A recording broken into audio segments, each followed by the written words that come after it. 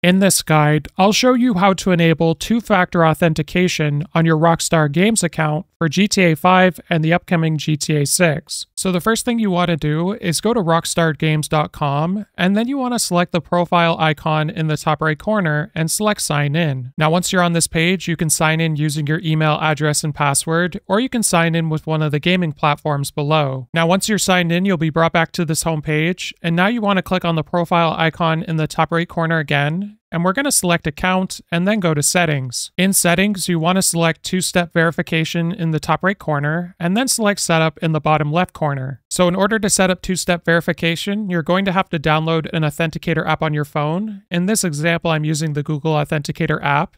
And once you're on the authenticator, you can simply select Add a Code or press the plus sign in the bottom right corner, and then you can either enter in the setup secret key, or you can simply just scan the QR code. So after you've scanned the QR code, you'll have to enter in your password and the verification code that's being generated on your phone, and then you want to select Verify. And you'll know it's worked if you have a look in the bottom left corner and it says Removed, meaning a two-step verification device has been added. If this guide was helpful, like and subscribe, and we'll see you in the next one.